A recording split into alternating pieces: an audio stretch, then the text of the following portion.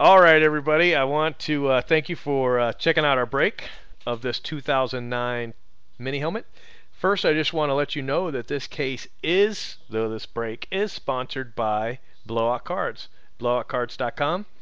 And they gave us a great deal. We ended up buying 4 of these mystery helmets, and so far they've probably been the highlight of the break. We did hit a 1 of 1 printing plate, so that's not bad. All right, guys. 2009 red, white, and blue autographed mini helmet. Uh-oh. Apparently you got to be smarter than the box here. Having just a little bit of technical difficulty. All right.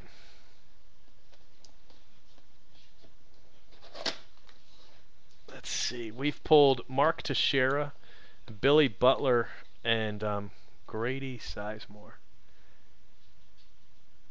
I think I know who that is. It's another blue, which means it won't be numbered.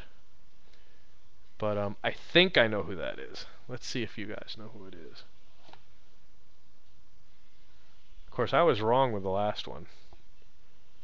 So, yeah. Well, hey, I've been right, haven't I?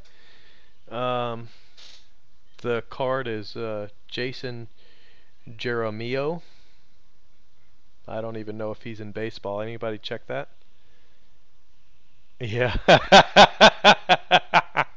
Yes, the last time I knew it, it was Gavin Floyd, and I thought it was Jason Hayward. I don't want to talk about it.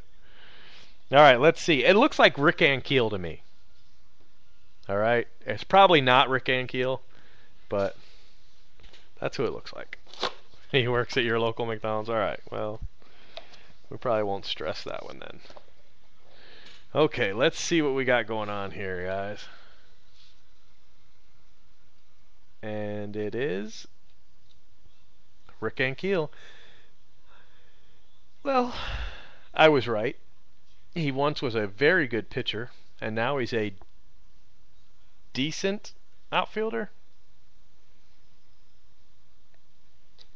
Okay. Rick Ankiel comes with his very own Jason Jeremio card.